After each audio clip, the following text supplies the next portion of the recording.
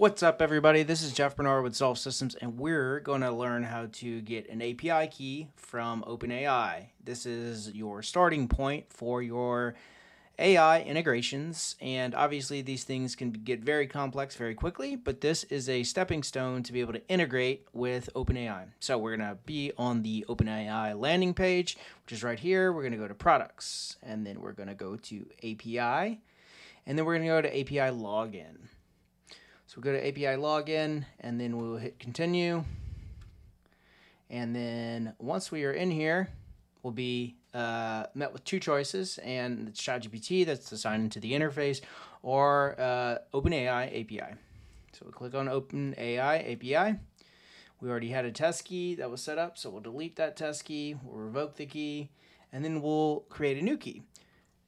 We hit Create New Secret Key, and then we can say Test Key, and we will create it. There's a few options here.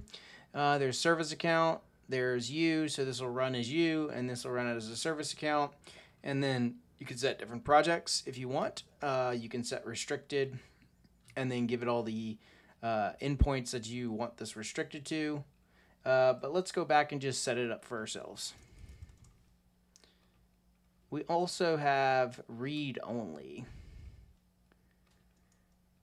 which would be just reading from the API, so you can't write anything to OpenAI. So we'll just say all, test, and then we'll create the key. It'll then show you a key, and then once that is done, you won't be able to see it again, which is something to be very conscious of, and then we're good to go.